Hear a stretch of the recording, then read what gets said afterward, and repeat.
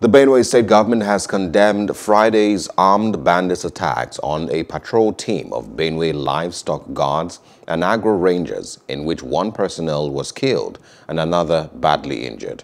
Senior Special Assistant to the Governor Samuel Ortom on Animal Husbandry, Shehu Tambaya, in a statement, described the attack as shocking and unacceptable.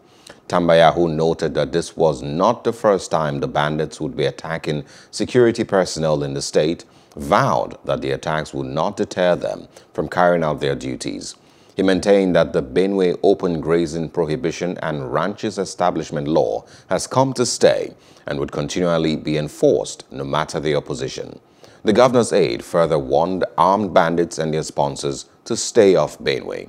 Hello, hope you enjoyed the news. Please do subscribe to our YouTube channel and don't forget to hit the notification button so you get notified about fresh news updates.